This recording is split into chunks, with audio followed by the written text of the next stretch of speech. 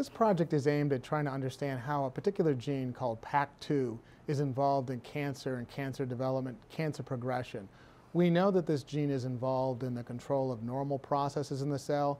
These same normal processes are deregulated in cancer cells. What we're going to do is to look at that gene and try to focus on the gene, its protein that it encodes, and how to alter that protein to see if we can someday develop anti-tumor drugs to target that protein in a deregulated cancer cell. We're lucky enough to have a collaboration with Dr. Jun Ling at the Commonwealth Medical College. He and I met at a meeting that was designed specifically to bring scientists together to look for common interest. And we found a common interest.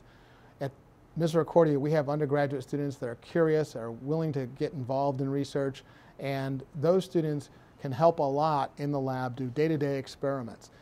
At the medical college, they have the scientists that have ongoing projects and instrumentation and funding that can allow the collaboration to produce the best results.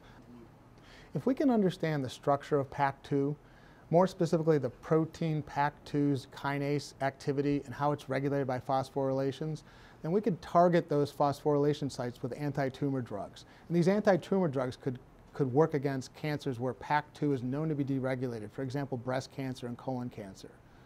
This undergraduate project definitely made me understand the importance for researchers to have collaborations not only within the biological community but within different branches of science, which include biochemistry and even ethics.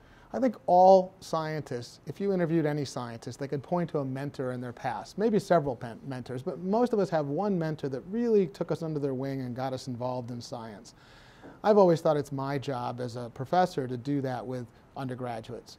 So at Misericordia, it's part of our philosophy to involve students in undergraduate research, to give them hands-on work in the lab, practical skills, as well as an understanding of how to develop and do experiments, design experiments. Science is something that a person should be involved with and do, not something they should just learn about in a classroom.